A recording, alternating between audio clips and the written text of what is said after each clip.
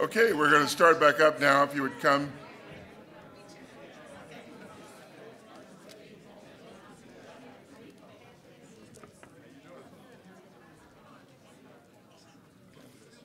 As we had said earlier, we've gathered a group of presidents who have agreed to continue this conversation around college affordability and what it means for them in their campuses, and to avoid the idea of going through each one of their bios. We've included their bios in your program there, and if you see, each of them are presidents that bring a tremendous wealth of experience and knowledge to the higher education community throughout their different administrative skill sets they've been involved in.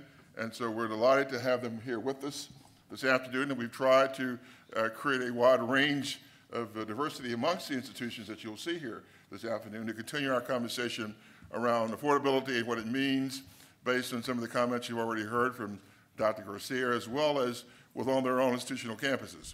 So they, I don't want to say they flip coins or fill cards in terms of order. That probably would not be the right thing to say here in Reno. But anyway, they came up with a device for deciding who would go first and who would follow. And so, as I said, the bios are there on your pages, and we're delighted to have them here with us to continue this conversation. And we're running a little ahead of schedule, so we're going to leave some time, hopefully, at the end of this conversation to engage in some questions and comments from you in the audience, for you to be able to share with us some of the issues and challenges that you're facing, as well around affordability issues on your particular campuses and what your students are facing, and how we might be able to better address those moving forward. So we'll start off now with Dr. Javier Savalas, who's going to kick us off with some comments and presentation regarding his institution. So, Dr. Savalas. Yeah, thank you. Thank you, Dr. Haskell, and good afternoon, everyone. It's such an honor and a pleasure to be here with you. And I have a very brief PowerPoint. I'm not going to go through all the slides, I promise, but it's just that the slides tell a story, and I want to go to that story. But you know, if you want to talk about that more in detail later on, I'll be happy to share with you the full slides and tell you whatever you want about it. And it is about the equity agenda in Massachusetts. The Board of Higher Education in Massachusetts, that oversees all public institutions in the state, came up this year with the only priority, equity.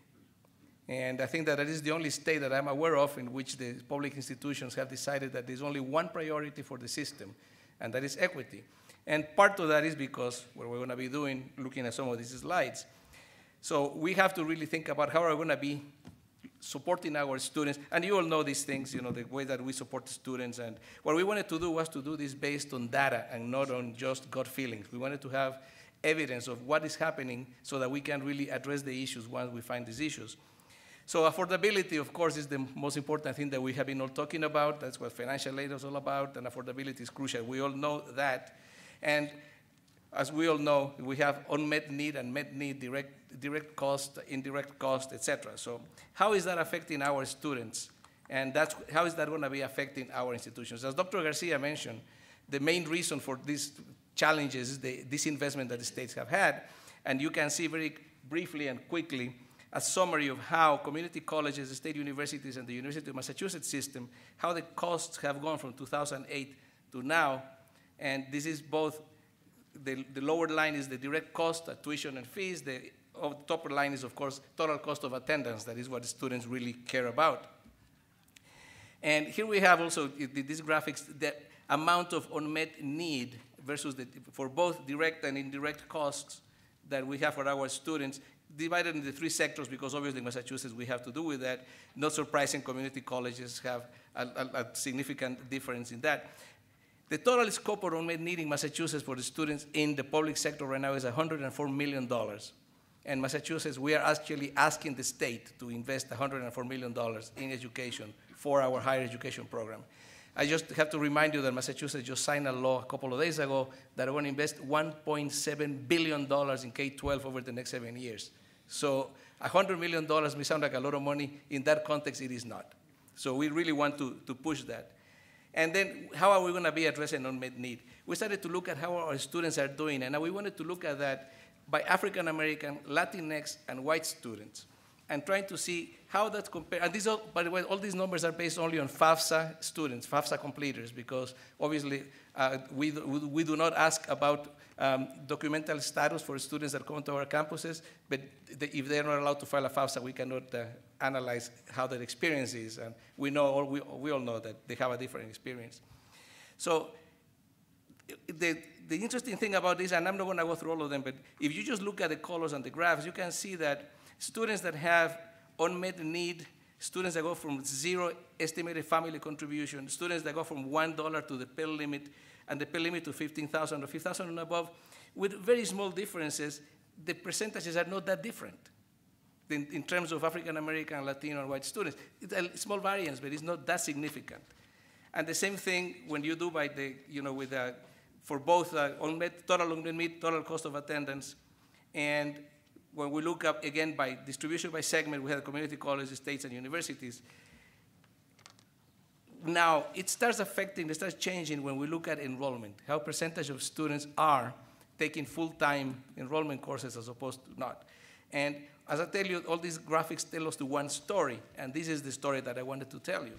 The story is that we now know that over 6 years, and these are the students that have completed in some way, in some place, over 6 years, and we have obviously, thanks to the clearinghouse, the data, 65% of white students with net need have graduated in 6 years. 54% of white students with unmet need have graduated in 6 years. Look at what happens with African American and Latinx students with full met need. They are graduating 10 percentage points or worse than white students with unmet need. So what is the story that we have to understand in Massachusetts? It is not only money.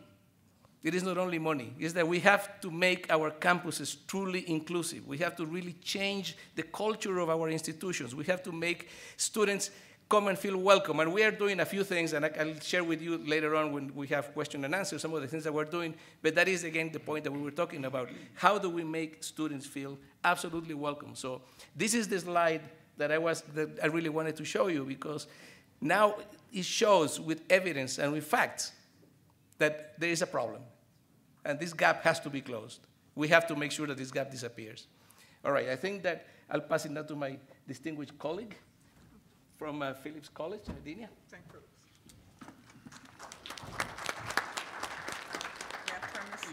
You can just close this camera and move it, whatever you want. Good afternoon, colleagues. I am pleased and honored to respond to Dr. Garcia and to talk about how we are addressing the challenges that our students, all of our students, are facing in regards to achieving higher education. St. Philip's College is one of the Alamo colleges that you heard General Brown speak about. We are now celebrating 122 years in existence. 88% of our students are part-time. We have over 13,600 students that are currently enrolled. We are a 2-year institution, and most proudly, and we focus on transfer and workforce programs. In 2018, we received the Governor's Award for Performance Excellence, the TAPE Award, and in 2018, as one of the Alamo colleges, which is most unique, all of the Alamo colleges, that is 5 independently accredited institutions, we all received the Malcolm Baldrige Award. And so that is the highest award in our nation that is given in our nation's capital for performance excellence. We have at St. Philip's College, I'm always proud to say, we have never sent out a rejection letter. We take the masses of humanity. Whether the students are prepared or not, they come to us with career goals. It is our job to ensure not only addressing the financial needs, but that we provide them with a career ladder to accomplish that career goal, because often they are not ready. We have the academically talented and capable and the academically challenged, and we have to respond to all of them. While you heard, we spoke about equity. Equity is one of the performance measures that we must address, all of the presidents in the Alamo colleges.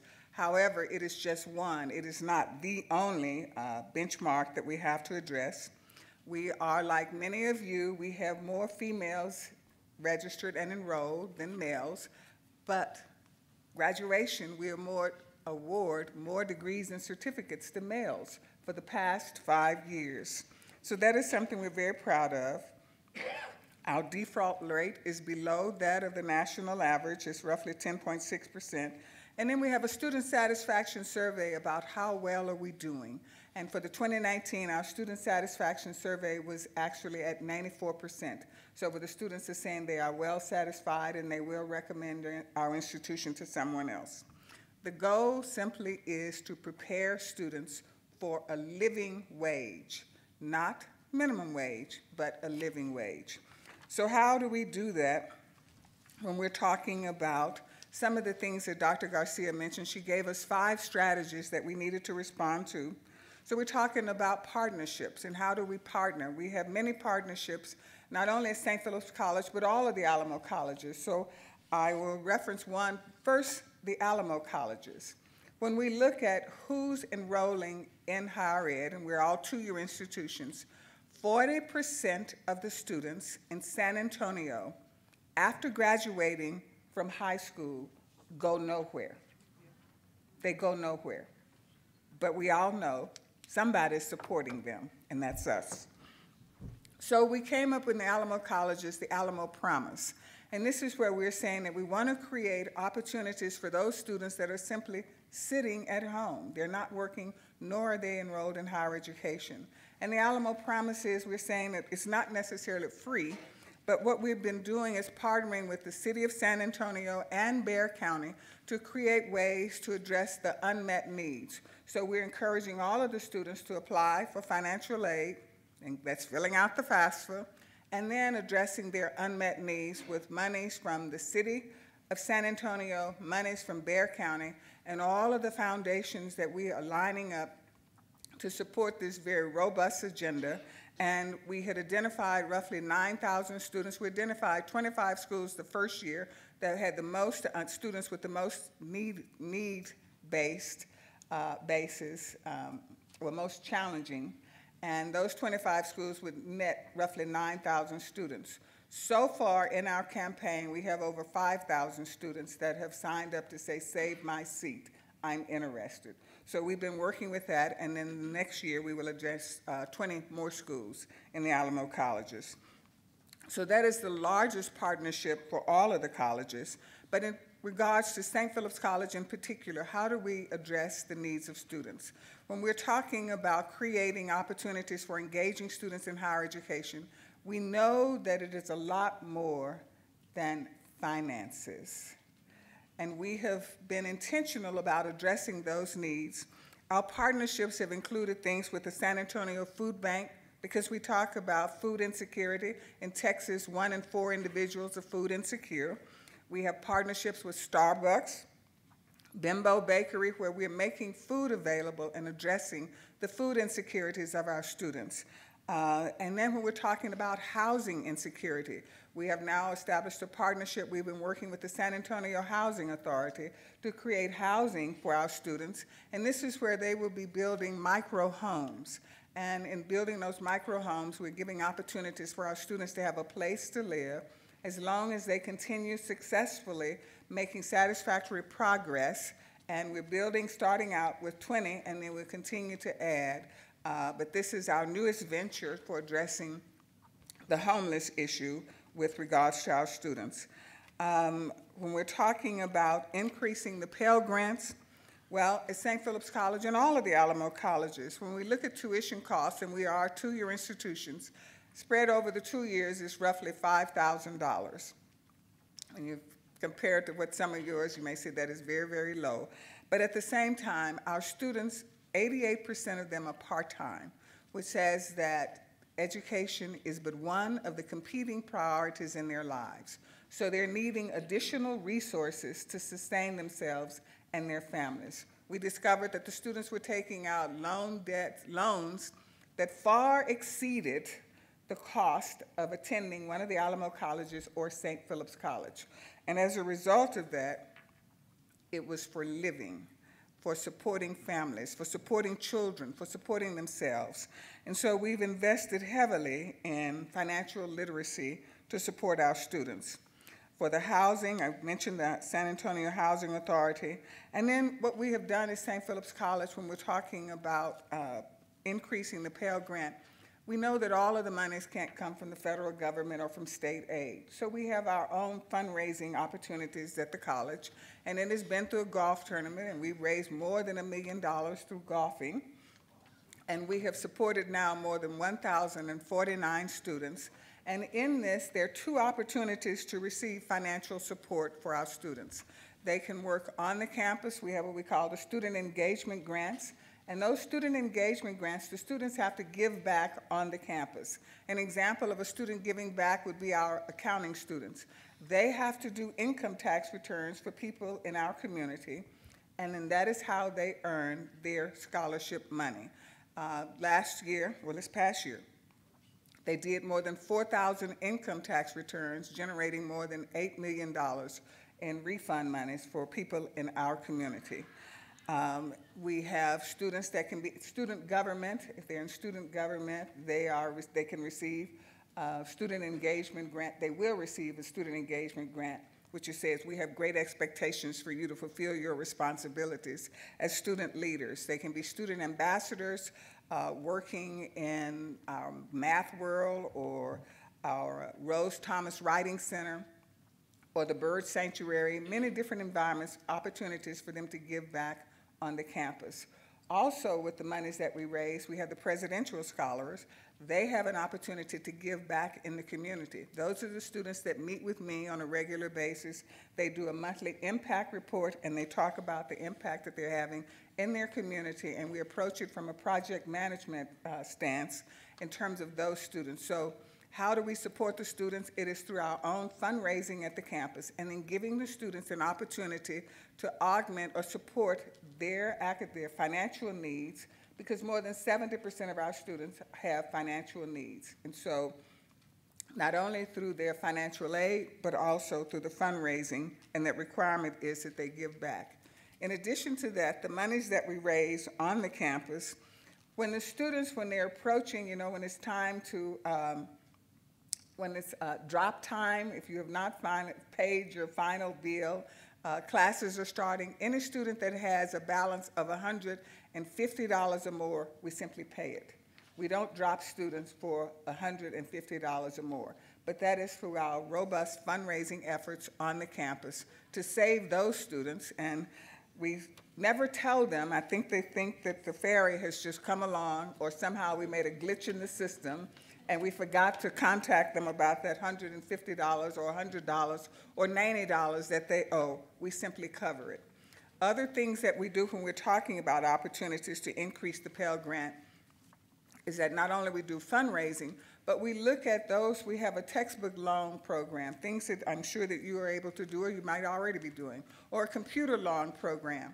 And in addition to the textbook loan program, you get a gold card. If you return the textbook in a timely manner, then you can have another textbook loan program for the next semester. We also look at all of the core courses and what are some of the major textbooks that the students need, and we put them in the library. So if a student is not able to purchase the textbook, then it is in the library. They can check it out for a minimum of 2 hours at a time, so they have access to the textbook. And that's one of the other strategies that we use for addressing their unmet needs. The same thing goes for the computer loan, where they have an opportunity to check out the computers. They get a gold card. If they're very attentive in returning the computer, then they have an opportunity and get first preference for checking out a computer for the next semester. Those are some of the things that we're doing. When we're talking about, when Dr. Garcia mentioned simplify the FAFSA and then educate the parents, well, the majority of our students, probably like many of yours, are first generations, first in the family. At home, there is limited understanding of how to complete the FAFSA.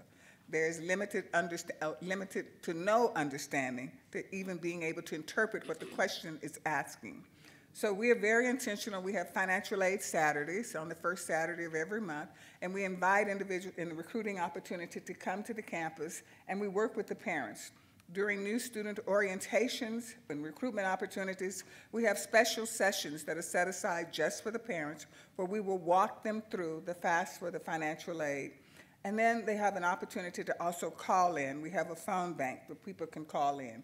In addition to that, we also work with more than 100 high school counselors, advising them about how they can be intentional about communicating to the students that may potentially be enrolled in St. Philip's College. So we try to cover it in the high schools, in the homes, and then reaching out to the community. When we have things such as our Culture Fest, we will bring in over 800 students from various high schools, introducing them to the various career options and also to the FAFSA form and communicating with their parents or the individual that they are responsible for in completing the form. The other is we talked about paid internships. Dr. Garcia mentioned paid internships. One of the examples that is coming now with all of our students that are in the workforce programs, and they are required to do internships, externships, and we seek to get them paid internships. One thing that we're launching even this January is working with Methodist Healthcare Systems, where they're saying we will take all of your cardiovascular students for internships, and they will be paid internships, and we will guarantee them a job. So we're looking at the needs of the workforce community and then ensuring that we are responding to their needs and then connecting our students with not only the career pathway, the internship, but then employment down the road. And that is something that we're very proud of. And lastly, just in general, we have started this year an advocacy effort at St. Philip's College. And the advocacy is looking at the total needs of the students. And so we established what we call a safe space. And in that safe space, we have a food pantry. And I mentioned earlier that we were partnering with the San Antonio Food Bank, Starbucks, because they bring to us, they will now be delivering at 4 a.m. every day their products that did not sell. They even donated a refrigerator for those things that needed to be stored and refrigerated. And that was just installed last week. Within the safe space, not only do we have the food pantry, we have 2 crisis counselors. So for whatever it is, we're communicating to the students, whatever the challenges you may have, dropping out is not an option. And we've been in business for more than 100 years, so we don't think you can introduce a new problem that we can't address. We have disability services present there. The Title IX services are in that area. The violence against women, we have a Department of Justice grant that is also there, and financial literacy. We have a very robust effort in financial literacy to work with our students, and then career placement. The onboarding process now has been narrowed to just institutes. So the students will enter through 6 possible institutes, and we have experiential learning opportunities attached to those institutes where we use student funds, the student activity funds, to support them with their experiential learning. So in addition to those things that Dr. Garcia mentioned, we're being attentive to that, and then we have the student advocacy program that is taking place at St. Philip's College. I think I have covered all of those areas, so I'm happy to share and answer any questions that you may have later. Thank you.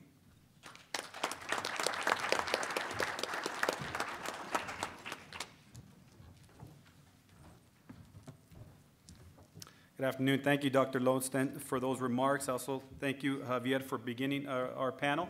Good afternoon. I'm Juan Munoz. I have the pleasure of serving as president of the University of Houston downtown, and I couldn't be more excited to talk about presidential behavior. No. Got your attention, didn't I? All right, very good. So I think it's very important to talk about financial aid in the context of presidential behavior, because the things that we do and the decisions we make and the conversations we encourage and or suppress have implications.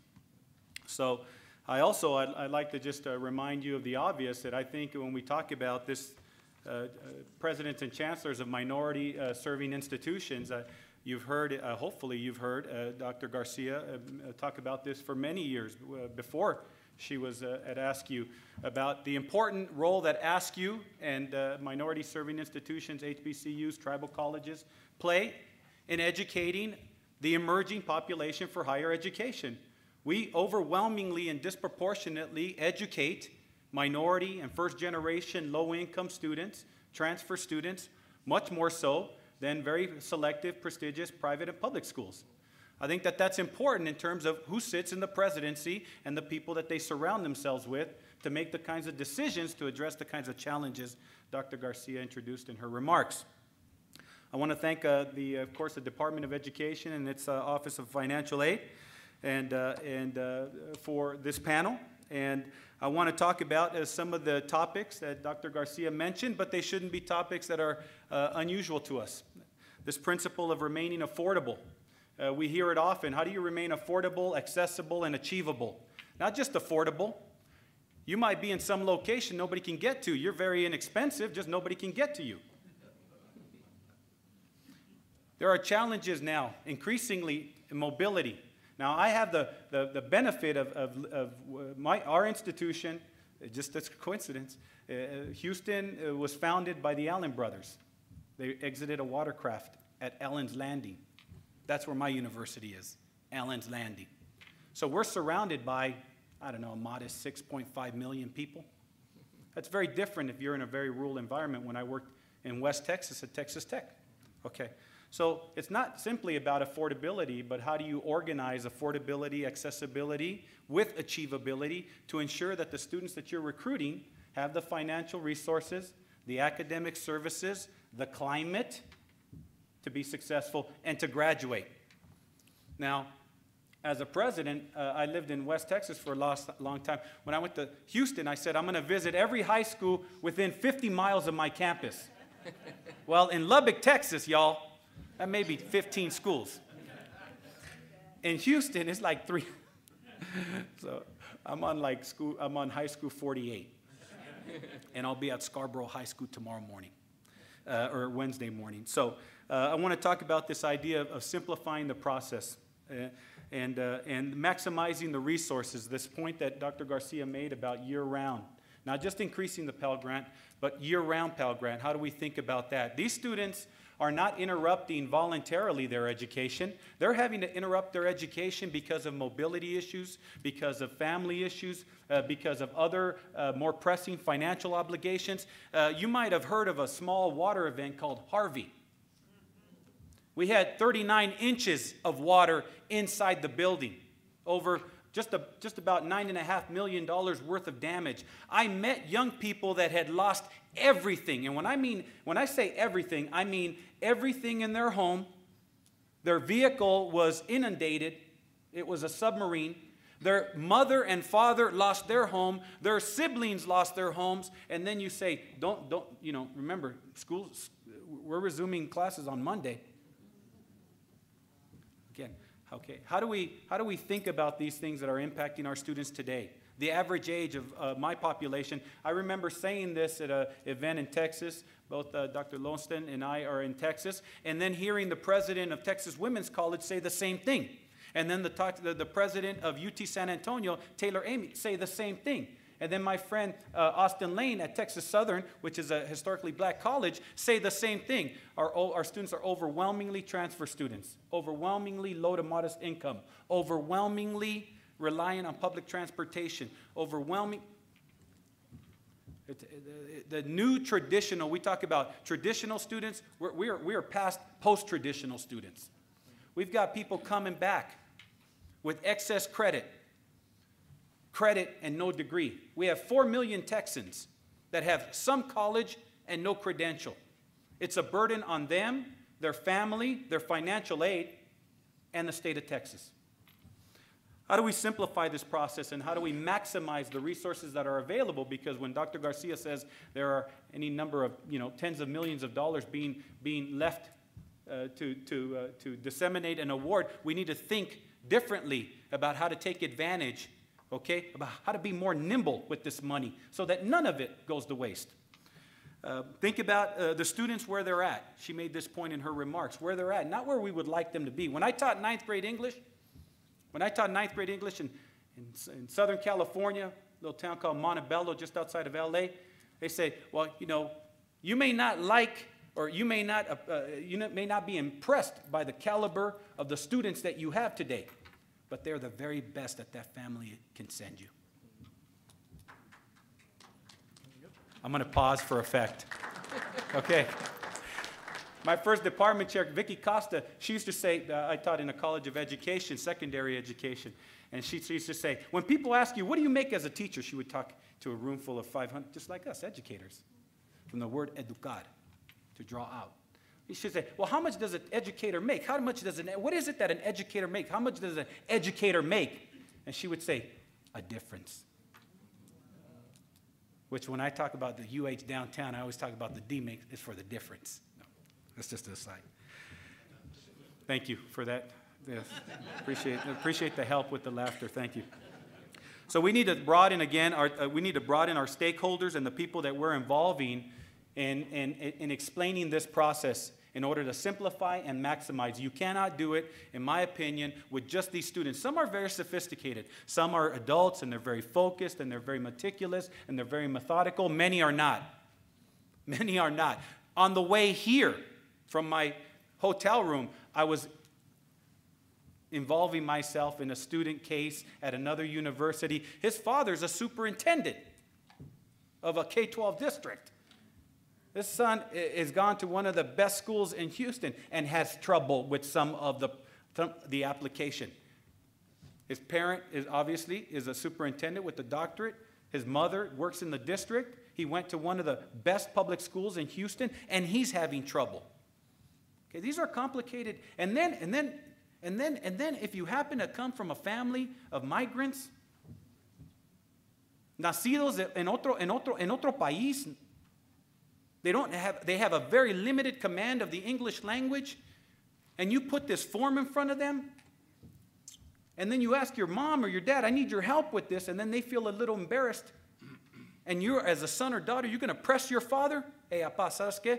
Necesito que te me sientas para que me ayudas con este papel. Hey, Dad, sit down here so you can help me with this. You're going to talk to your father like that? Maybe things have changed since the 80s when I grew up. But I have 3 boys, and I'm not sure they're going to talk to me.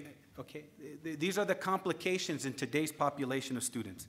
We need to think about how to work with families and schools and non-government entities, including churches, to help make comprehensible for some an incomprehensible process, because having them not in the process is a liability to our country.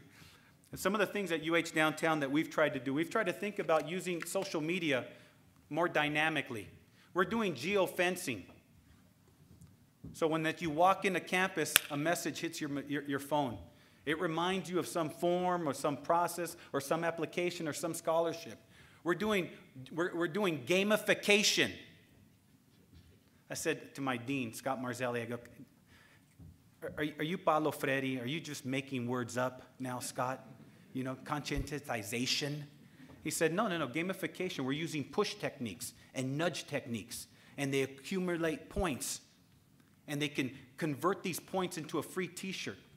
How are we using technology to communicate information related to this process? We've created at our university, and many in the state of Texas have it, some kind of promise. If your family makes under a certain amount, in our case it's $50,000. In other cases, A&M, UT, that have a bit more generous resources, it might be 60, 65, 70,000. If your families make that much, and you can verify it through the FAFSA, then we can put together enough Pell Grant, Texas Grant, and institutional grant so that you can attend college for free for 4 years. No tuition, no fees for 4 years, which means you don't have to work. And you've already heard my colleague earlier, 70% of her students require some form of financial aid. The majority have to work. The majority of my campus work. So over 70% require some financial aid. 50% are Pell eligible. There's probably more that are Pell eligible that never even apply. So how do we use technology? How do we create programs and scholarships that maximize, as Dr. Garcia says, the Pell Grant? And of course, we're supportive of increasing the Pell Grant as well. The University of Houston Downtown is the second largest in the city of Houston. The city of Houston is the largest city in Texas. We're the second largest at just about 15,000. Okay. We're the second largest, and we're the most affordable, the least expensive public university in Houston, and maybe the third least expensive in the state of Texas, third or fourth in the state of Texas.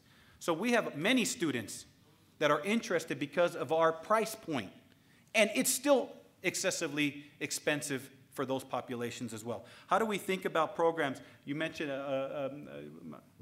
she mentioned, Dr. Loston mentioned about these grants that students may or may not know that they're receiving. We piloted that this year.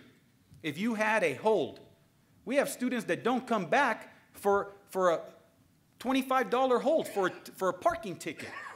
For a parking ticket. Anybody under a certain threshold, I can't remember if it was 500 or 750 financial hold in the previous semester, okay, we took care of it if we knew they were receiving financial aid, if they were eligible. It was about a $215,000, $220,000 risk for about 210 students. Okay, all but one came back. All but one came back. We had to be prepared to walk away from that almost $250,000. And every one of those students came back. We've got to think about being innovative, being dynamic, being nimble, and responding with initiatives to the students that we have. Not the ones that we recall from years ago, but the ones that are coming to our campus today. We've created affordable bachelor programs, accelerated programs with our community college partners. And I want to mention this program if any of you are interested. It's called Houston GPS, Houston Guided Pathways for Success. 13 universities and colleges, 13 university and community colleges working together, sharing, for the most part, a common advising platform to ensure 100% of courses attempted at the community college are transferable to the degree of your choice, not the one we tell you that you are eligible for when you finally come into the four-year institution. We've got to create programs like affordable degrees that take advantage of workforce credit, competency credit, assigned through the community colleges, but recognized at four-year schools. Obviously, you've heard about making greater use of open access materials. What we have today, in my opinion, is we have a different population of students. They're older. They're in greater need. Many are coming back to school to finish. Many are coming back to school to begin. Many are coming back to retool. To upskill is the term. To upskill. We have a tremendous opportunity. And one thing that I don't hear, okay, is a narrative of prosperity. It's astounding to me when people make this argument about whether college is necessary. You talk to poor people that went to college. Talk to poor people that had to stand in line for government cheese. Y'all don't remember the government, or the food stamps. Now they have these nice credit cards, but back in the 70s, you remember? You remember? They had the coupons. You had to tear them out like this, right? Dr. Garcia? Okay. I mean, we've got a different population, and they want a better life, and we often fail to talk about the return on investment of Pell and other financial support sort of programs. We fail at the University of Houston downtown. If you graduate from our university, and again, 28, 27-year-old average, 2/3 are transfer students. Many of them have their own homes and families already. Are working. And when you graduate from UH downtown, you add $30,000 to $33,000 a year to your salary. $1 million over the course of your life. You improve your life, your family's life, the region, the city, the state, the country. And yet somehow we're having to argue as to the value of these kinds of services and why increasing Pell Grant might be in our best interest. Increasing Pell Grant in the service of increasing student success. And success means graduating from college. Not attending, not proximity, not referencing, but completing. Not with some college, but completing college. And we've got to make that part of the narrative as well. Okay? Because the new economy, I'll just leave you with these 2 points. 98% of the jobs created in the last 10 years required some college. What if you have no college? My compadre drives a truck for UPS. I went to college. He went to UPS from my high school. We were together a few weeks ago. He goes, I'm training this vehicle. It's following me. It's learning my route. I go, what do you mean learning your route? Yeah, it's a manless vehicle. I go, when you hit the frenos, Let me know if I have to translate. Breaks. I said, what happens? He goes, well, it stops. So it's recording my route. I go, what happens when it fully records your route? I go, well, I guess eventually it's going to take my route. I go, Charlie, what are you going to do then? He goes, it's okay, I'm retiring in 3 years. I go, what about the Charlies behind you? He goes, I don't know. I remember when I loaded trucks for UPS. It was hard work. You remember? I loaded the brownies and the long ones. Okay? Yeah, you know, that's for real. Okay. What happens? 30 million Americans require on this industry. 98% of the jobs created in the last 10 years require some college. What happens if you have no college and no promise for college? I'll share something else with you. Last year was the first time in this country where the majority of first graders in our country were minority. Now, those first graders are going to grow up to be third graders, we hope, and then fifth graders, right?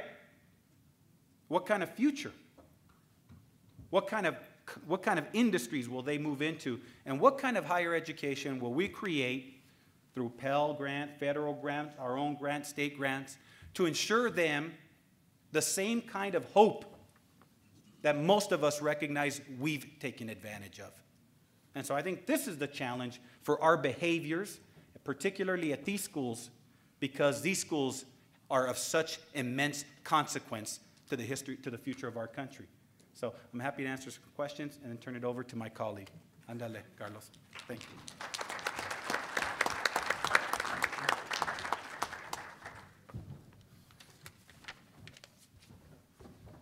Thank you very much, and good afternoon, everybody. It's a pleasure for me to be here. I also want to thank everybody for the opportunity to speak to you. I'm going to try to summarize very briefly what institution I'm coming from so that you get a sense of the kind of student population we have, and then I'd like to talk a little bit about some of the things that we've been trying to do to help students deal with the financial challenges that they experience. I would have to say that the three speakers prior to me have given great advice, and some of the things that actually you talked about, Juan, are things that I'm also doing personally, but also the institution, so I may touch on them for a little bit. But so we have about 11,000 students at the university, 60% women, 40% men. We have about 650 international students. We have that from having started with 1,200, but in the last 2 years or so, we've lost a significant number of international students. We are quickly becoming an HSI. We now are at 2% Hispanic students. So we're so 2%. So no, we're trying hard, but we're in a relatively rural area. We actually have about 8% African American students. Many of our students come from the St. Louis area, primarily. Some from Memphis and Nashville. Most of our students actually out of state come from Illinois, as a matter of fact. And that may be changing. The new governor has been putting a lot of resources into higher education. Anybody from Illinois here? Yes, yes, so you probably are experiencing that. Anybody from Missouri here? No? Okay, so I can speak freely then. We have 5 colleges at the university. We did something very unusual in the last 2 years. We literally reorganized all of academic affairs. So we didn't just leave the colleges that we had there and change departments. We actually reorganized the colleges themselves. And so that was a very stressful time for everybody, including the faculty at the university. But we have come out of that okay. We have been putting a lot of effort into making sure that we increase our retention and graduation rates. One of the things that I did when I first came, I said, I want to make sure that our goals are known by the students, not only by the staff and the faculty, but I want the students to know that. And so we spent a lot of time telling the students that we wanted to achieve an 80% retention rate and a 60% graduation rate. And of course, many of people in the president's cabinet went like, well, that's like an aspirational goal. And I said, well, all goals are aspirational. I don't know what that means, but so we have been working hard. We actually have achieved our highest retention ever this last year, 75.5%. So I think that's good. And we're about 50% in the graduation rate. And we're working hard. And what we're doing is we're looking at what obstacles we are putting in front of the students that we don't even realize. So when you are working at the university, you inadvertently sometimes place obstacles in the path of the students. And so we've actually done that. And you know, one of the examples that I can cite is that we had a general education curriculum that required by mandate from the Missouri 42 credit hours, and we had added 9 to it, just to make sure that they really were well prepared with the general education goals and all that. So we took that away, and we've done a few other things, in particular to help students deal with, as I said, with the financial issues. Some other stuff that I wanted to tell you, we have about 40% Pell recipients, students. 44% or so are first generation at the university. Our default rate is less than 10%, about 9.7. And let's see, citing one of the centers, the Center for Policy, Budget and Policy that Dr. Garcia mentioned, Missouri actually has gone down in terms of the funding per student by about 27% or 28% in the last, between 2008 and 2018. So we're dealing with significant challenges internally. But I will tell you, one of the things that we're working very hard, and by the way, you know that the graduation rates in Missouri are going down. And so we have less students, and then all of the universities in Missouri are competing for them. So literally, I don't think I am exaggerating if I say that there is a brutal war going on in the state for new first-time freshmen. So what we're trying to do is work with institutions. I also visit high schools. I've been going around the high schools to develop what I call a personal relationship with them. I go and see and talk to the principal or the superintendent. And one of the things that we're doing is we're trying to work with the teachers in the high school that graduated from our university to have them be recruiters for us. We also, when we visit high schools, we take students who graduated from that high school and are at the university back with us so that they can talk to the students when they're there.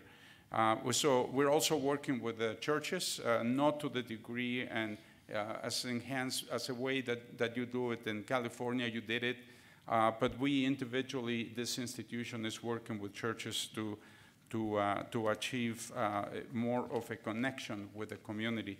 We need to make them realize that college is doable and that it's important that they try. So there are 4 specific initiatives that I would like to share with you that we've done, and some of them have been described by others here.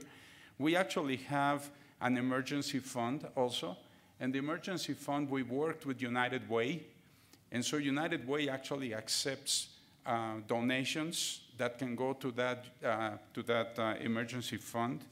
And so when a student has any kind of problems like paying rent or utilities or books or a house fire, you name it, they actually receive funding from that particular fund. It's a grant, it's not a loan. And that's been very well received. We've had that for a few years. When I say a few, maybe 3 or 4. We actually have recently, well, the state of Missouri has recently put in place a so-called fast-track scholarship. And this fast-track scholarship is one that is used for adults, individuals who have limited college or no college, and that they have to be at least 25 years old. They have to have a maximum income of so much, I think about $40,000 or so a year. And they're eligible then to receive this grant from the state so that they can receive their degrees. So we're very pleased. That just started this year, so we are in the process of implementing it, and this very semester is the first one that is going on, and we have 15 students.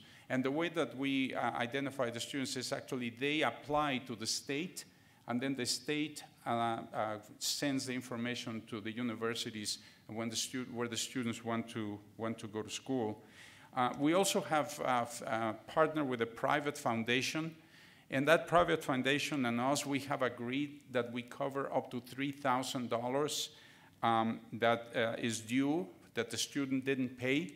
So if they owe up to $3,000, the foundation pays half of that amount, and we pay half of that amount. And so that's something that is in place now, and it's helping.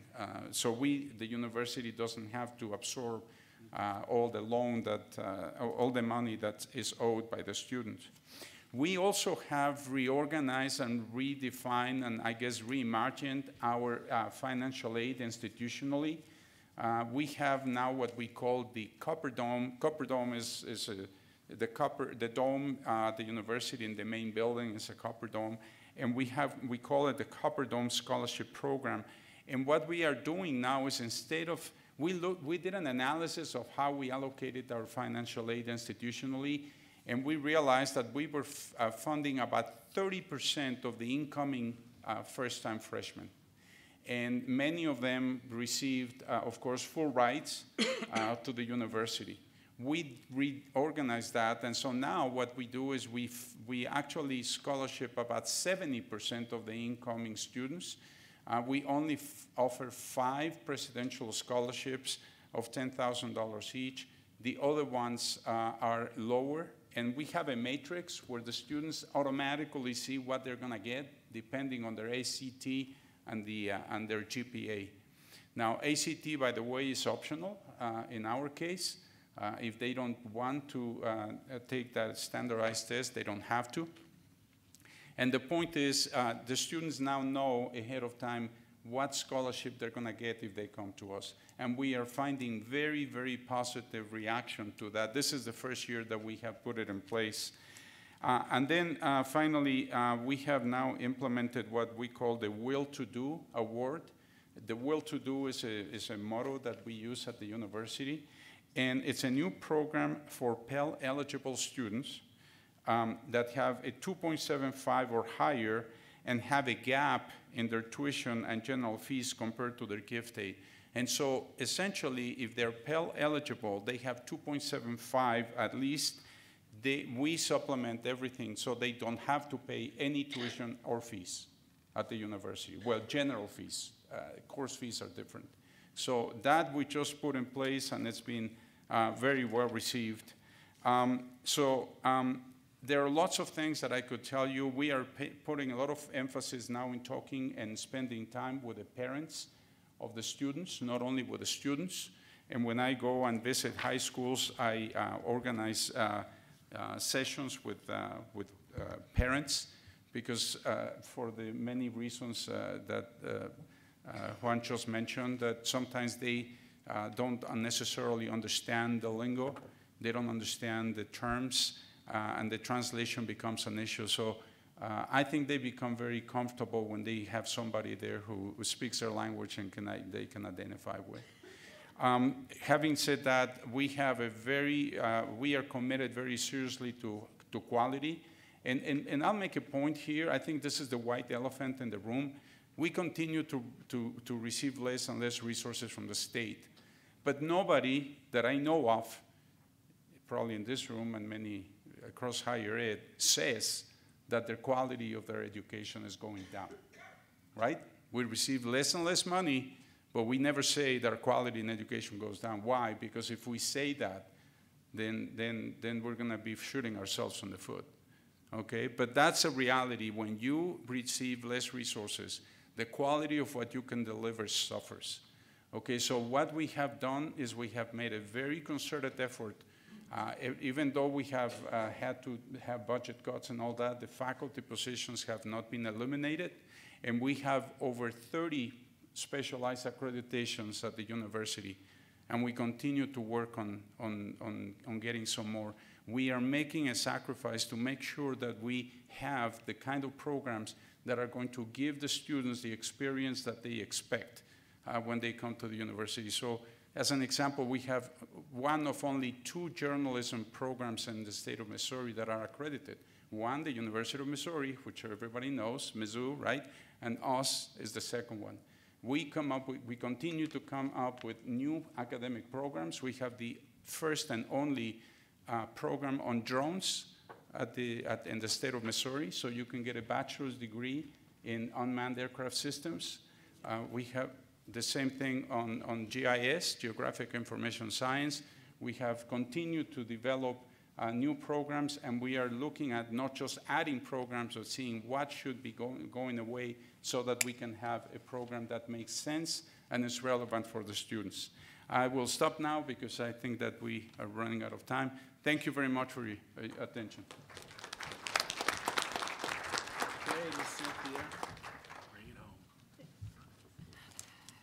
So I asked to go last, and now I'm really, really regretting that. Because my colleagues, as we came up here, they said, okay, yeah, Cindy's going to be last, and she's going to put it all together and make us look really, really good. How me taki adapi. Heya shunka wakan we chakmi we emakiapi. Heya shmini wakan oyate edwati. Damakota. Hi, my friends. My Dakota name is Star Horse Woman, and I come from the Spirit Lake Dakota Nation in Fort Totten, North Dakota. I'm president of Chandaska Chistana Community College, and I've been blessed in that I was asked to come home 17 years ago to be the president of my tribe's college. And today's a good day. Traveling yesterday, not so good. So I want to start by, maybe most of us got caught up in the Thanksgiving travel stuff yesterday. I live in North Dakota. We had a blizzard. It took me all day to get here yesterday. But Creator's good and brings us together when we're supposed to be together. I actually brought a pound or 5-pound box of commodity cheese to my daughter in the cities for Thanksgiving dinner because one of my brothers who's developmentally disabled gets commodities. And we fight over it. I grew up with commodity cheese. And I tell people the story of I'm fairly well off, okay? For me, where I came from, who I am. But I grew up on commodities, and my grandma taught me how to cook canned beef and some other stuff that's not so good. But cook it well. And to this day, in my cupboard, I have a stash of commodity food because I have strong memories of being hungry and not understanding and knowing who I was, where I came from, let alone getting an education. And becoming a college president is like, really? You don't aspire to these things.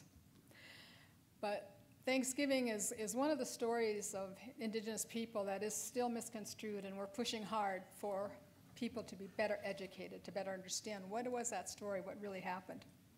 It's tied into this, believe me, and hopefully what I present to you will tie this all together. But when somebody asks me about what's Thanksgiving, what does it mean, you know, you're Indian, you're Dakota, tell me. Supposed to know everything. Well, gee, I don't know. But it was really about communal. It was about people getting together and sharing. And sharing in a good way, in a respectful way, and really helping. And that's the essence and basis of tribal colleges and universities. And given what Dr. Garcia presented, and it was a great presentation, thank you so much for all that information and knowledge. I'm like, oh my gosh, I got so much more to learn. There are 37 tribal colleges and universities in this country. We have 75 campus sites. We are in 16 states. We estimate we cover about 80 to 90% of Indian country. We all do associate degrees. 16 now have bachelor's program and 5 have master's program.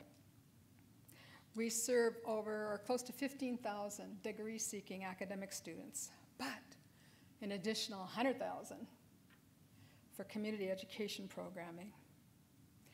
On average, our students are essentially single mothers who work full-time. For my college particularly, my student is 28 years old, single mother who does work full-time, is trying to be a full-time college student.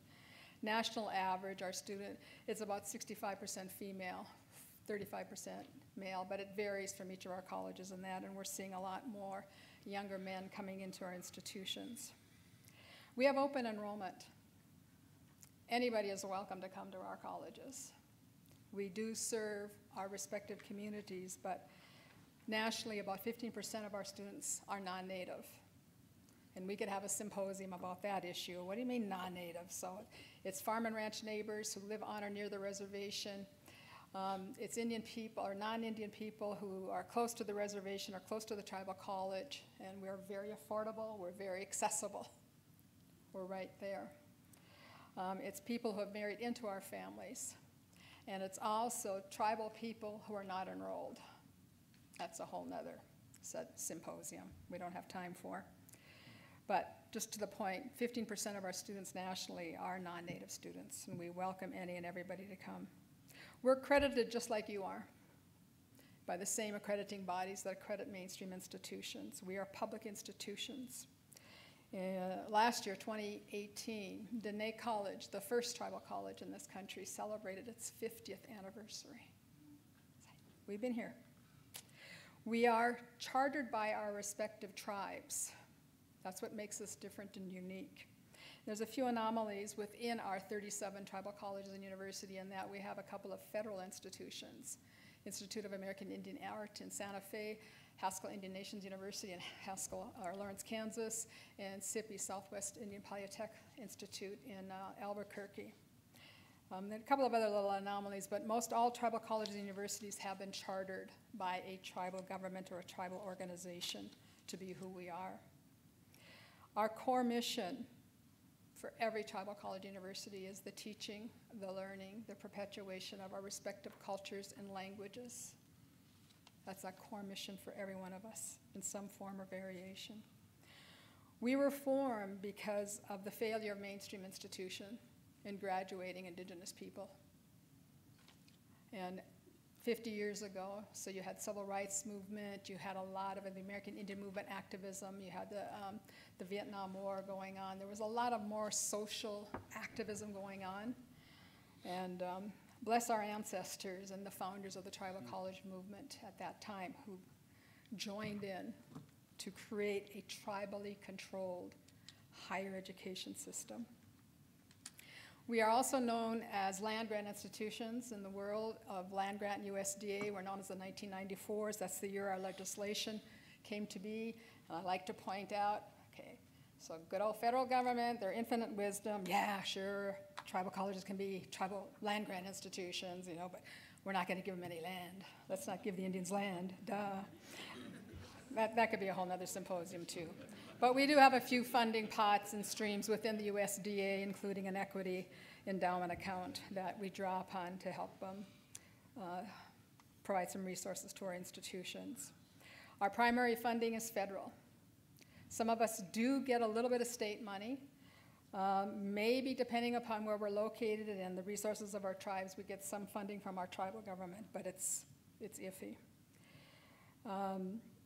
Of all our tribal colleges and universities, only Salish Kootenai, SKC, who was mentioned earlier up in Pueblo, Montana, is the only one that does student loans. None of us don't. I think in the beginning, most of our institutions did loans, but we got into trouble. Our students and families got into trouble. And for me, that's reflective of endemic poverty. Not having money, not understanding money, budgeting, financing, and all of that. So SKC right now is the only one of the 37 tribal colleges and universities that do student loans. We have an advocacy organization called AHEC, the American Indian Higher Ed Consortia, based in Alexandria, Virginia, that serves all the 37 institutions. We also created a little bit later the American Indian College Fund, which is our fundraising organization. And both of these organizations do just phenomenal work, research-based work relative to Indian higher education and the work that we do. I'm going to segue into talking, and our charge as panelists was to really respond to Dr. Garcia's presentation. And that, so I take my homework assignments literally. Okay, better be prepared. But so one of the things I caught early on in her presentation was about making systemic change when you're talking about college affordability. So, okay, most all of us are presidents or some high-level official at your respective institution. How do you do that? How do you make systemic change? And I'll challenge each of you, because as a president, you got more freedom than you realize and more flexibility than you realize. But the point I want to make and speak on behalf of the tribal colleges and universities is that systemic change does need to happen, but I truly believe the TCUs are the most affordable institutions in this country. Our average tuition and fees is about $3,500. Academic year, it's about $14,500. Average for all 37 tribal colleges and universities, our average credit hour rate is 113. So just, and I know you all know your own numbers, so it's like just put that into perspective and that.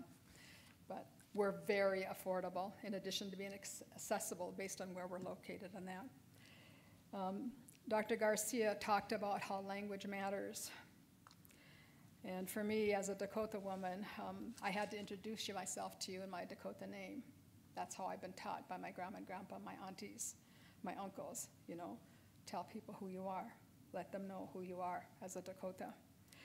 She also spoke about this word about, she doesn't like minority. Well, neither do we. It's like, and we Native people, we don't consider ourselves a minority. We are this country's first citizens. We've always been here. We're not going away.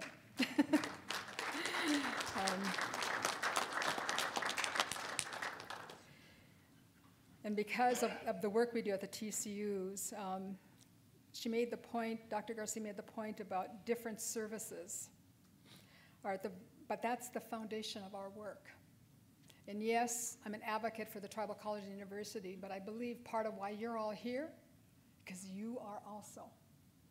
You believe in what you do. You're advocates for what you do. And this thing about affordability, it affects, and it happens to all of us. It affects us all in different ways in that. Tribal colleges and university are so good at being community-based, family-based, culturally orientated institutions. And sometimes we call ourselves place-based institutions, and that's true also. But we need help. We always need help. Dr. Garcia talked about the inheritance of poor people being education. Get an education, get an education. And as a child, I remember that on my Scandinavian side. That's where the Lindquist comes from. Education, education. But it was never something to aspire to in my family. I'm the eldest of 14 children because we were too poor. How am I going to go to college? You know, how, you know, my dream as a high school student was to become a history teacher, but there was no money for college in that. And that, I think that foundation, that theme is still there for all of us in many ways, and it plays out in different ways in that. But for a Native person, we don't think of inheritance in that manner, especially from a Western perspective relative to collecting things and materialism, all that. So for us, our inheritance is our culture, is who we are and what we know, what we understand, and who we are in being Dakota or Shoshone or Dene or whatever tribal affiliation we come from. It's more about teaching about cultural pride, striving for health and well-being for ourselves as individuals, but more importantly for our families, our communities. It's a collective. And it has this rippling thing. It's not just about me individually. It's living in a responsible way with Mother Earth and applying common sense. This is accomplished via education, academic learning, as well as life relationships. My North Star goal referring to what Dr. Garcia talked about, is about free tuition. I do charge tuition at my college. I wish I didn't have to, and someday we're not going to. But it's more on this social, more subjective thing about community well-being and living with the values that was taught to me by my grandparents. The values of compassion, generosity, fortitude, respect. But as a president, I also need terminal degrees. And then the whole gamut of the professions for the reservation community. Dr. Garcia made 5 points relative to affordability of college. Increasing Pell, number 1. Yeah, and let's not just double it, let's triple it. And let's make it year-round. And if you don't say it out loud and say, well, this is what we're gonna do, it doesn't happen. So I'm saying right now, all of us right here, we're going away saying we're gonna triple Pell. It's gonna take a heck of a lot of work given the Congress we have, but that's a whole nother thing. Partnerships and collaborations are instrumental in the success of affordable higher education. Those partnerships and collaborations, for the most part, do not cost. You know, and I'm very appreciative of the Department of Education and Dr. Harrell for bringing us together with partners such as ASCU, you know, AHEC, you know, HBCUs. I mean, it's just, all of us is like, oh my gosh, we just learned so much from each other. I'm gonna borrow all my ideas I've stolen from all of you now today and going home and can I apply this, can I apply this, can I do that? But we need to keep doing that. We need to facilitate that statewide, regionally, nationally, and then to push that agenda relative to policies. Can we simplify FAFSA? Oh gosh, wouldn't that be the magic bullet? I have to believe we can, but I don't know. It's part of an entrenched bureaucracy, and I understand how and why it's come to be the way it's come to be. You know, the checks and balances, the rules, regs, it's all good intentions and stuff, but it's like, oh my gosh. But you're all brilliant people, and we have brilliant economists and finance people work at our institutions. Let's put those minds together, figure this out. How do we simplify it? How do we make it accessible to everybody online? And everybody knows how to complete that. It's hard from my perspective relative to just the FAFSA because I struggle. I average 200 students a semester at my little tiny college. I should have 300, but that's a whole nother thing too. Out of my 200 students on average, I get maybe 120 of them to fill out FAFSA. Okay. And out of that 120, maybe 100, 110 or so are they get accepted or are eligible. Part of the problem then that becomes is that EFC thing, estimated family contribution, which they essentially make up because they don't have no money, but you have to put something in there. You know, it's like so stupid in that. But I tell my financial aid people, just help them fix it, just do it so we can get that financial need. And we'll use Project Success Emergency Fund as best we can to cover those gaps, and or the Chandeska's Angel Fund, which complements Project Success Emergency Fund, to fill in the gaps in that for what we know the family or that student cannot cover. This is one of the hugest stressors I have as a president of a tribal college. My community in Benson County, North Dakota has double the U.S. poverty rate, close to 30%. We have a 50, 60% unemployment rate on my reservation. It's endemic poverty, and it's learned dependency. So how do you break that when I'm geographically isolated? We have lovely North Dakota weather. We have all these compounding factors. They're not prepared, you know, besides the poverty, and then not understanding the language of that form and filling it out. And what do you mean? You know, no, I live alone. I'm not dependent on my mom and dad, except I live with mom's house. Because there's no housing, there's no place to live. It gets complicated, you know, but tribal colleges and probably all of you understand these things about our students. Paid internships. Yeah, but let's take it further. Department of Ed, connect, work, study, internships, get Department of Labor to put those apprenticeship things with it too. So there's a whole pathway. That's what I need. I need a whole pathway from starting in high school. And then once I get them from high school and they do my weekend academies for literacy and for STEM, they come to Chandeska for their associate's degree. I'm going to transfer them out to NDSU for engineering, as an example. I need a pathway, and I need it paid for. Work, study, internships, apprenticeship. And then whatever money I can find to help them, if it's a diverse scholar from United Health Foundation or wherever, state of North Dakota, help us figure that out. Let's do a better job of putting those things together and demanding that. I'll work the North Dakota Congressionals to help you do this, but we've got to. At the same time, in doing that kind of stuff, data, accountability, transparency, those checks and balances, we all know what that is. And we're all really good at it. Whether it's accreditation, iPads, for tribal colleges, we do a thing called Ames-ACUS. We're also part of the National Student Clearinghouse now. North Dakota's got one called SLED, longitudinal, which is more on that workforce end, employability end. That we do all of that, Part of my issue locally is tribal jobs and creating that pathway for tribal jobs and getting the federal government, especially the Department of Labor, to recognize tribal employment. Tribal government, the Indian Health Service, the Bureau of Indian Affairs, the tribal college.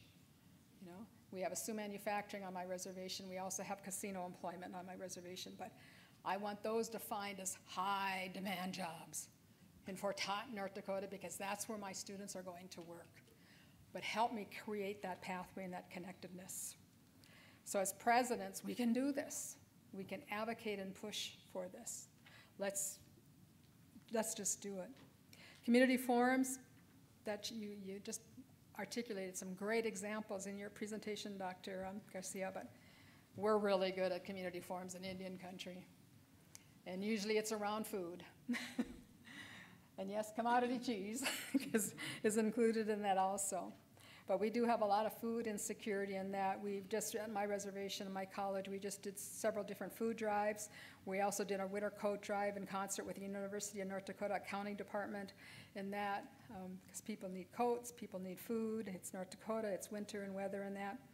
But we partner with the school and the school programs, the tribe, the businesses and stuff to do these things. And we also utilize different things relative to like Project Success, emergency aid funding from Project Success. Along with my colleges, we have the Angel Fund. It's our responsibility to bring people together as presidents. That's what is about, that's leadership. And by the way, if anybody does know that billionaire person, or if you have a billionaire friend, please, I would really like to meet that person. So I could bring them to Fort Totten, North Dakota, preferably not in January, when the weather probably won't let them get there, but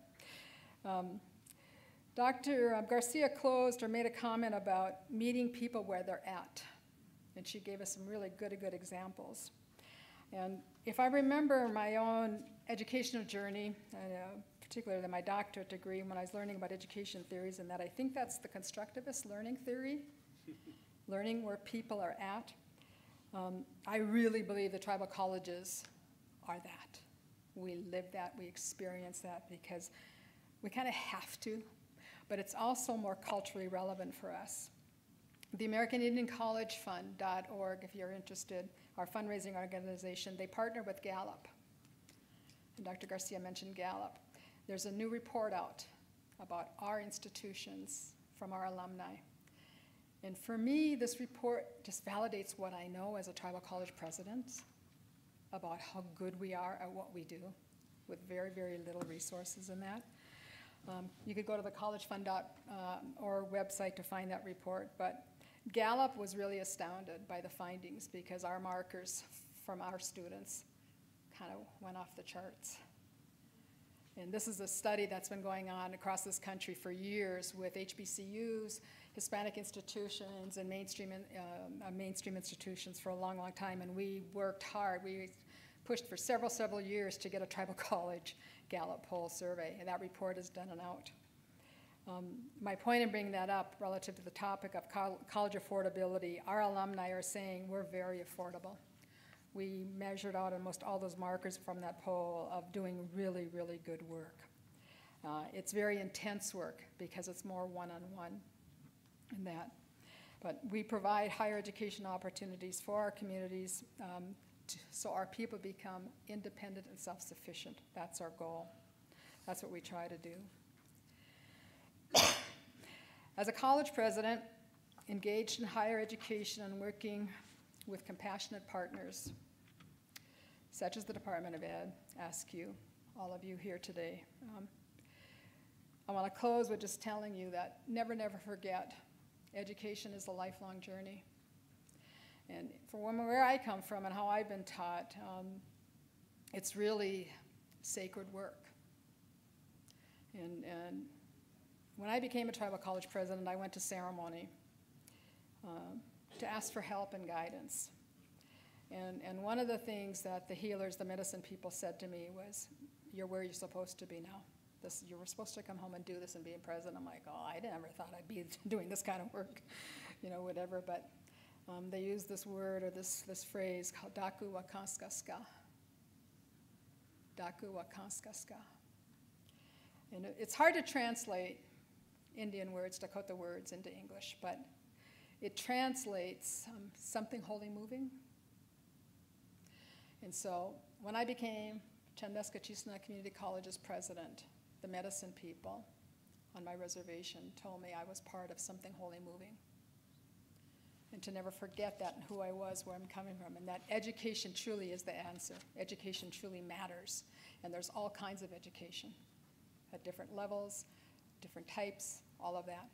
And it's all good, and it's all relevant. And so I share that with you because that's who you are.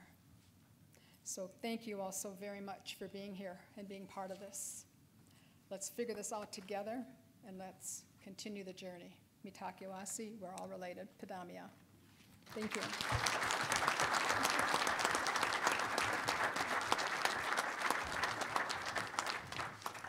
Join me again, please, in giving our panelists a round of applause.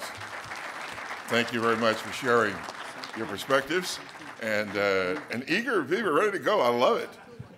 So now's the time for you you've got some questions you want to pose to these folks about some of the statements, their experiences they've shared about their institutions, their perspectives. Let's go for it. Yes, sir. Okay. What I want to talk about is that for the last 30 years in this country, there's been a great con game that's going on in this country, and it's filtered down into the higher education community. And that is we're ripping off students with a high cost of attendance, which results in more students having to take out student loans. So that's one thing that I'm going to present in this presentation. The second thing is the Lakota model of leadership. The Lakota model of leadership is you always do what is in the best interest of your people. And so let's look at what has got us to this situation that is filtered down to the minority-serving institutions. When I was a state legislator, a state senator, there was a bill on the floor to give the governor additional salary. And I got up and I said, I can't support this until the teachers in our school systems received a comparable salary. And one of the senators came back and said, if you don't like what we're doing here, why don't you go back to where you came from? So I've had this type of perspective in my life. The issue is in regards to what has happened in this country is that when they gave that governor that salary, it was based on a salary survey. When I got on the health board for our hospital in Rapid City, I immediately knew higher salaries were coming for the top administrator because they did a salary survey. And they said, well, we need to give our CEO $300,000. When he left 2 years ago, he was making $1 million. So I believe that a criminal conspiracy occurred in this country 30 years ago when faculty and administrators said, how can we make more money? And you know what the solution was? Higher tuition. That's where a huge mistake was made in this country because we are nonprofit institutions. We all hold 501c3 designations. If you are a 501c3 designation, you have a public trust. You have a public trust to who your constituency is. So for us as minority institution, if we are charging our minority people more than what they can afford and what they will end up in debt, that is theft. That is pure out-and-out theft. Now, there is a model. In 1995, we were established as a model institutions for excellence by the National Science Foundation. Our cost of operation is 40% less than state institutions. And all of you could do the same. You could operate at 40% of less of what you're charging your students today. You won't do it because you like the money. But if you follow the Lakota model, you do what's the best interest of your people. You do it because your people will be better off if you operate it like we do. And so that's the major point. We've had great success. Our students come, and if they don't have any resources to attend our institution, they still can come to our institutions because we have a major donor program that we raise huge sums of money. So when a student graduates from our college, he graduates debt-free. We have them accumulate debt, but the donors pay it off on a special appeal that we send out to our donors. So it can be done. It can be done. And that's what I want you to know. As leaders of your institutions, I know when I die and I meet my Maker, and he asks me, did you do what is in the best interest of your people? I can say yes. But can you, who are now the fat cats in your own minority communities, can you say that when you're making $200,000, $250,000 at college presidents, maybe $100,000 or more? Our faculty have $40,000 to $60,000 in their salaries. That's the reason we're able to operate at 40% less than what other institutions do. And it can be done. And that is a model of who we are. And that's the model of who you should be as minority-serving institutions. No minority in this country should ever be allowed to end up with huge debts. And we had a comment here that, well, you know, Green and Barrett, the parents are going to have more expenses towards. That isn't the way it should be. What we have given to this country, when America went to war, who went to war for America? It was blacks, Hispanics, and Indians. America owes it to us that our people do not leave an institution with debt. That should be the responsibility of this nation to us as minorities. And unless you fight for that, fight not only to get more money, but also to reduce your cost of operations, you will have failed your people. Thank you. I'm going to ask, I think Dr. Lawson wanted to comment.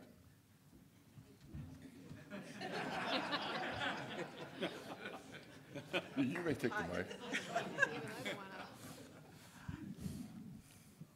Tom, thank you for your passion. Would it be that all of us would have the opportunity to allow our students to leave us with no debt? That is certainly a challenge that you put in front of us, and thank you for doing that. The other thing that no, because I sincerely, I've known him for some time, and I know he is very passionate, and if we could create that possibility for students to leave us, minority-serving institutions with no debt, that is truly an impactful opportunity for all of us, and hopefully we can go back and in our own ways look for ways to create that. So when students walk across the stage, even if there is no billion-dollar benefactor, that we can do what we can do to lessen the burden that they have. And I know it also in the state of Texas, the 60 by 30 plan says that the students should be able to graduate and earning a degree, making with not more than 50% of the owing of the value of their income being more than 50% of the debt that they own. So there are challenges underway. I had here with me this brochure, and I failed to mention one of our most significant partners, and that is the Trellis organization. And so my apologies to Trellis, but when we're talking about the project success, they have stepped in at St. Philip's College and all of the Alamo colleges, and I know they're partnering with other colleges to help support students that have emergency needs and loans, where they will cover the cost of paying a utility bill or rent or something of that nature. So I did want to acknowledge that one of our most significant partners at St. Philip's College and the Alamo colleges is the Trellis organization. And I brought the brochure to hold up, and I forgot to do that, so I wanted to do that, but certainly not to ignore what my colleague Tom has said. And thank you for that. And immediately following this session, we are going to have a brief overview about project success. Yes. And I know you don't want to miss that we have representatives from Trellis, who's Trellis, here, yes, the Sendem Corporation, and as well as Education and Credit Management Corporation, are guarantee agencies who are partnering with us in Project Success. So if you hadn't heard about Project Success, hold tight. If you have heard about it, hold tight. We've got a great session coming up, and we're going to get you out of here this afternoon on that. Now, questions for the panelists or other comments? Yes? Yes, first I want to say thank you for your efforts and your work. The passion was evident in your speeches and your response to Dr. Garcia. And so I'm blessed to be in a room with people who are working hard in the trenches. We're working in a different space, but you guys are on with legs and ground, feet on the ground every day, and so we appreciate your efforts. My question is about accelerated bachelor's programs. I think Dr. Munoz, you talked about this. How can you, as well as informing us at the federal level, partner better with high schools to lessen the debt burden associated with college? And how can people do better to increase their credit hours as they matriculate from high school into the college ranks? I'd love to hear your thoughts and feedback on that. I'll mention something about dual credit, dual enrollment, and then a program in the state of Texas called the Affordable Bachelor Degree. I think people are enamored, I think for the right reasons, the idea of accelerating students, high school students, accumulation of rigorous college credit hours. I think that there's some internal conversations about whether all college credit delivered for dual credit is sufficiently rigorous. We still need to work on that. There are some community colleges systems, some college might have multiple campuses that may be doing it better than others, but there's no doubt that these students, if they're in a clearly articulated program of study, accumulating rigorous college credit that can be applied to a degree, for example, deliberately in early college, high school programs. I mean, those young people are going to a four-year school and finishing in 2 years.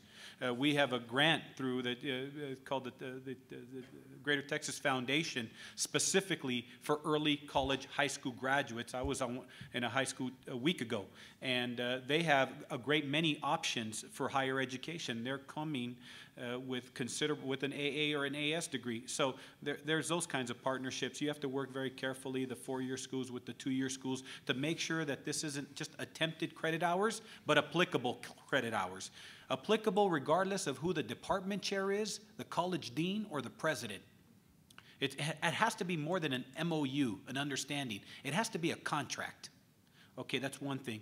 And then a few years ago, former Governor Rick Perry introduced the idea of a $10,000 degree. The idea of how do you work with a community college to offer very, very inexpensive, affordable, rigorous coursework, and recognize some people that had been working in a profession of study, an applied area for 10, 20 years, and test them for competency. Academic competency, and you couple the academic competency trained and verified, okay, with community college credit and four-year courses to accelerate them toward a degree in an applied, what's called a BAS, a Bachelor's of Applied Arts and Sciences, in leadership, in manufacturing, a baccalaureate degree for someone that otherwise would never have an opportunity for a bachelor's degree. And then all of the professional plateaus that they'll never get past in the absence of that degree. So again, we need to think creatively. These are not without challenges and without some examples of failures.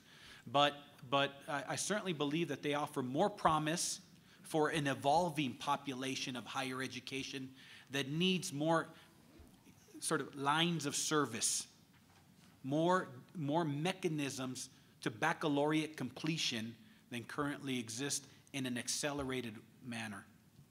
I'd like to also address that from the two-year perspective. We have in the Alamo colleges what we have established as transfer advising guides, and we're partnering with some of the institutions that are in here with presidents that we have been intentional about. One of the things that we looked at is the students were simply taking too many hours at our institution, so they had exhausted much of their financial aid before they transferred to the four-year institution. So we've been intentional about that. We first looked at the top 7 institutions that our students were primarily transferring to and began to work with those institutions, and now we have expanded it to many more institutions in our community, and we have what we call TAGs, Transfer Advising Guides, where we have worked deliberately with that institution such that the credits will count in their major, so the students will not have to repeat those courses. So working intentionally with presidents of other institutions where we are signing agreements about the transfer guides and advising guides and articulation plans. And then with our two-year institution, our early college high school, St. Philip's has an early college high school. The concern about their not having, the credit is not sufficient or the rigor is not sufficient. 98% of the students in our St. Philip's Early College High School were labeled as being at risk. 28% of those children are in Tier 1 institutions, and they are still there. And our first graduating class was last year, and we were listed in U.S. News and World Reports about being one of the best high schools in the nation at the bronze level. So the things that we have been doing with those students and working with the universities has produced great outcomes for us. Thank you. I think that Thank you, ma'am. Thank you. early college obviously is a great alternative, and it works very, very well for a specific group of students. And again, you know, just to go with what Juan was saying, we have to really recognize the whole variety of students that we have. And in the case of us, we have a partnership with Mass Bay Community College and also with the high school system in Framingham. But we have also a lot of students that are language learners. We have the largest Brazilian population in New England, in Framingham. We have a growing Hispanic population, a lot of immigrants coming in that they do not have the language skills. So we have to be very careful not to create now a two-tier system in which students that happen to be here when they started first grade and are fluent in English can benefit from these programs, and students that came in when they are in 7th grade, 8th grade may not benefit from the programs at the same rate. So that's something that we have to think about. We also have to think about the level of maturity that the students have graduating from high school. Some students that we get are wonderfully ready to get a bachelor's degree in 2 years. Some students are not emotionally ready for that. They need the experience of college. Some of them are looking at that college thing as something that they have to do. So I think it's a great thing. It's a fantastic thing. And not only accelerated bachelor degrees, I think that 4+1 programs or master's degrees as well are really important to give the students the credentials that they need, especially in an area like Massachusetts that is so high technological. Everything is biotech and high tech. But you know, we just have to be careful about how we do it so that we do not create an additional problem for students that will not see themselves as being part of that elite, sophisticated, chosen group. And we want to have all the students succeeding, not only small groups. So that's just some random thoughts about the early college issue. May I comment? Please. Thank you. Thank you for the question. Dual credit is a program that we have instituted at Southeast Missouri State University to the degree that we actually currently offer probably about 20% of our credits in dual credit.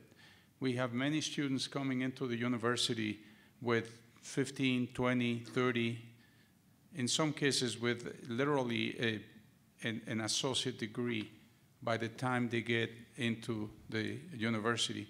And as the prior speakers have mentioned, we are trying to be very careful. So we have a program that is actually accredited. So the dual credit program is accredited, is reviewed on a regular basis to make sure that we do not lower any of the standards that we have in place. The other thing that I would like to mention is we have put in place a program, we call it the Transfer Mentor Program, which is really very simple in concept, but very unique in what it does. So a student goes into a community college, for example, to transfer them to the university. If they agree to participate in this transfer mentor program, what that does is that the university and the community college agree to exchange transcripts at the end of every semester. So the student can actually, if the student happens to transfer out of the community college before getting the associate degree, they can have those credits at the university validated so they can actually get a reverse transfer. But the other thing that it does is we actually put the student into our student information system. And so as the student is taking classes in the community college, there is an advisor that the student and the advisor at the community college can work with at the university to make sure that the student is taking the courses that are going to be useful for the student when they move into a 4-year degree. So we do that on a semester by semester basis.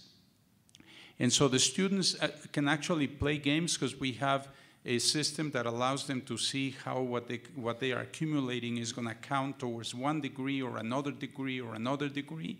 And so the students actually have it very easy to even transfer into university. If they choose to transfer with us, and they don't have to, but if they choose to transfer with us, they already know how all those courses apply to the particular degree that they want. So that's something that we are doing to simplify the transfer process and to make it easier for the students to move in. And the last thing that I will say is we actually work with industry. We have examples of degrees that we developed jointly with industry so that they can give credit, they can actually reimburse their own employees for participating in this program. And so they can actually go through it. It can be online and face-to-face. And the industry looks at the curriculum, they agree with it, they say this is what we need, they develop it jointly with our faculty, and so the employees at this industry can actually get reimbursement for the tuition. Thank you. Great. Join me again, please. I'm sorry, you had a comment. Just one final, I apologize, just one final thought. In hearing my colleagues, I just think, just one thought. I don't have a response to the gentleman that spoke earlier, but I admire the provocative nature of his remarks. And I think we need to think a bit provocatively about financial aid, particularly at the federal level. As you've heard descriptions of radically different populations of students of coming into higher ed. And I would ask you, how evolved, how provocative has the system by which we assign eligibility, need, etc., evolved in the last 10 years? When I was up at Cupertino visiting Apple once, the guy said, current 13-year-olds have never known a universe without an iPhone. I had a 13-year-old at the time, that's why I leaned in.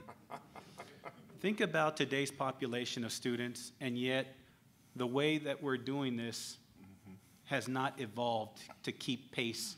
And I'll bring you back to a point made by Millie, Dr. Garcia, where students are and where they're going to move to if we want to be about access, affordability, and achievability, and an inheritance of prosperity, which has always been part of our country's narrative. So let's be provocative, let's be dynamic, and let's think of new ways to do things and maybe take some chances. Thank you. With those closing remarks, please give our panel another round of applause. Thank you very kindly. And we're going to transition right now as they're transitioning. We have one more session to go, and we'll have you out of here. I know you're eager to explore Reno, for those who've not.